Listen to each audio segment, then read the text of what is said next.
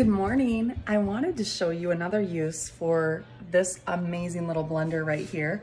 Not only does it make soups and clean itself and make the smoothest smoothies you've ever had, but I use it as a coffee grinder. So I just ground up some of my whole coffee beans from Rocks, my favorite, and it's toasted coconut. This is so good.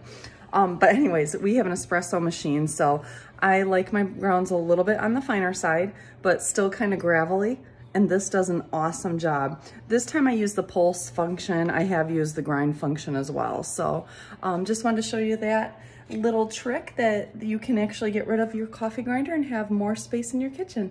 All right, we'll talk to you later. Have a great day. Bye.